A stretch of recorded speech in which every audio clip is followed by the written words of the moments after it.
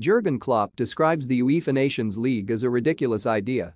Liverpool boss Jurgen Klopp has described the UEFA Nations League as one of the most ridiculous ideas in the world of football in another damning assessment of player welfare.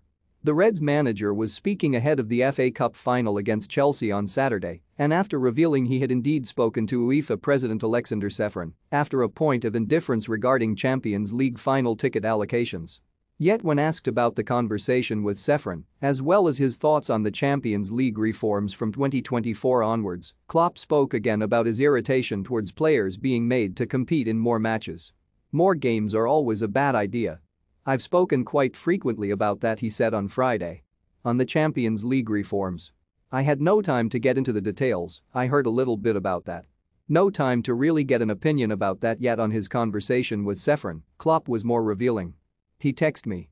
I said what I said, there should be more tickets for us. He then gave the same thought that he gave publicly.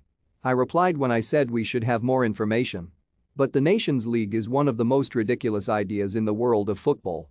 Players have played over 70 games and we continue with Nations League games after the season has ended. 4, 5, 6 games with the national teams. I would prefer UEFA take more money from the Champions League finals and get rid of the Nations League."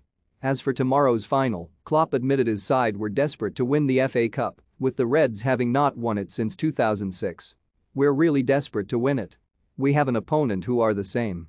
We last won it in 2006, they've won it 3 or 4 times since this. They are cup specialists, but we want to give it a try, a proper try. It'd mean the world to us, that's the truth. This is a special group. We will give it a real go against an opponent who will do the same. We had only a few weeks ago another final which felt like a World Cup final, and now a few weeks later in the season, so I'm pretty sure a lot of people around the world will watch this game. Hopefully we can use this power. Special game. Massive, massive, massive. For some of us the biggest in their career.